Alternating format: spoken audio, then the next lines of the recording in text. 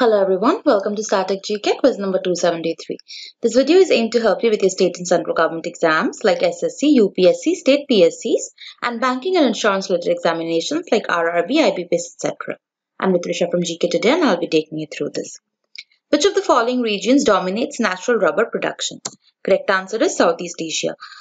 So as you can see on the pie chart, Thailand and Indonesia, which are also in Southeast Asia, kind of hog the pie chart. So which means the maximum rubber production happens in Southeast Asia. Which of the following is the largest producer of sugarcane in India?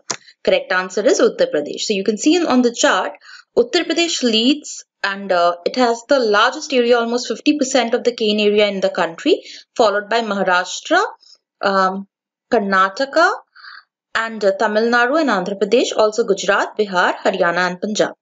These 9 are the most important sugarcane producing states and sugarcane production is of course highest in Uttar Pradesh.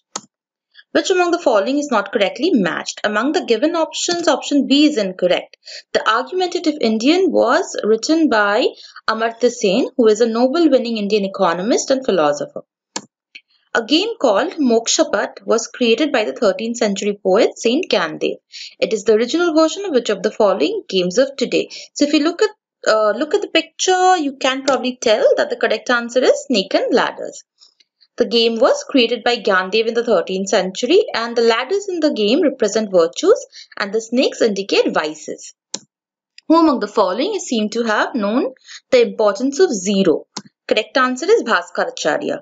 So Aryabhatta is the person who created the numerical symbol for zero. However, Bhaskaracharya is one of the mathematicians who understood it truly. So around 500 AD, Aryabhatta, who was an Indian mathematician, devised a number system and the symbol he used for the number zero was also the number used to represent an unknown element. The Indian mathematicians Bhaskaracharya, Mahavira and Brahmagupta worked on this new number and they tried to explain its properties. Which among the following is not correctly matched? Given options, option B is incorrect because we all know Simon Commission came to India in 1928.